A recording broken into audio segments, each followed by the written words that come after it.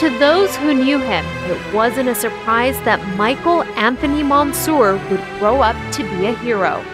Monsoor was a Garden Grove High School graduate. Although he suffered from asthma, he would swim and play football to strengthen his lungs. And even in those teen years, his classmates knew there was something above average about him. Heart, passion, strength, and just desire to be there. Great teammate, good player. Always did what he was told, and one of those guys that persevered by hard work. Hard work, that's what Monsoor was known for. At the age of 20, he enlisted in the United States Navy.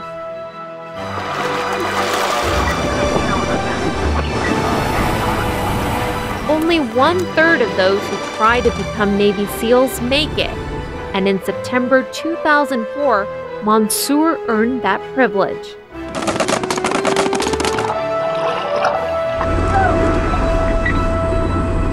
His sister Sarah describes him as courageous and devoted.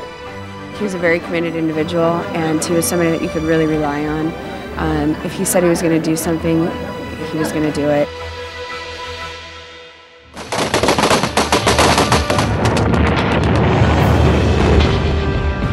While he was deployed to Ramadi, Iraq, Petty Officer Monsoor conducted special operations.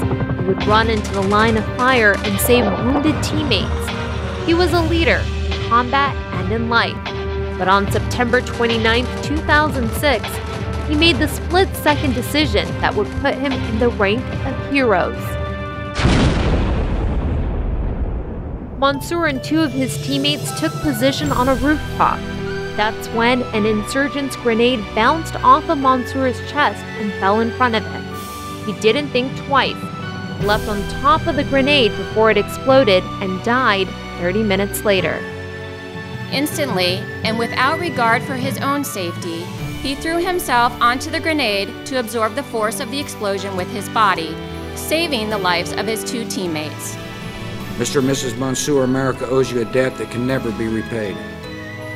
This nation will always cherish the memory of your son. We will not let his life go in vain. Monsoor's sacrifice didn't go unrecognized.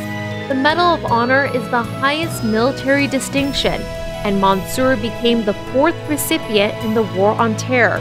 He previously had earned the Silver Star for pulling a Navy SEAL to safety during a firefight, and he received the Purple Heart. Just come out of Garden Grove and he represent, his city, his country.